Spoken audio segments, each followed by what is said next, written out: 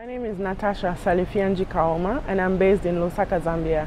I am a medical doctor and I also work with young people from an organization called Copper Rose, which I founded in 2015. I'm really passionate about sexual and reproductive health, and I'm passionate about women because I believe that women, if empowered, can change the narrative of the African continent. So I started out in high school when I noticed a menstrual hygiene problem in my school. And not because the girls couldn't afford the products, but most people didn't know what was going on with their bodies. That was the very first time I thought of sexual and reproductive health. As I went on into university, I decided to found an organization which was working on menstrual health. And first of all, one of the biggest challenges that young people face is a lack of resources. And so what we did is we went out and did a door-to-door campaign on our university campus, raised about only $300 and used it to start our first project. But how do you continue to have more projects running? How do you get more people to support you? You can get young people on board, but young people also need to eat and earn a living. And because of that, youth-led organizations have a really high turnover. Most of the subjects that we work with are taboo subjects. First of all, menstrual health is a taboo subject, like nobody wants to talk about it.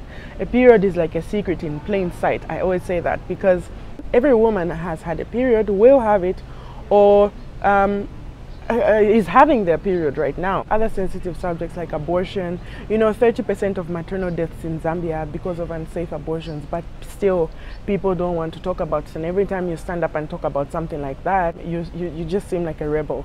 So sensitive subjects are difficult to discuss, especially in a country like Zambia where I come from, because it's a declared Christian. And so that puts you in a position where every time you want to argue, the counter argument is that no, we're a Christian nation. So that becomes a really big challenge. One way to cope with the challenges that are faced is to stay in the game.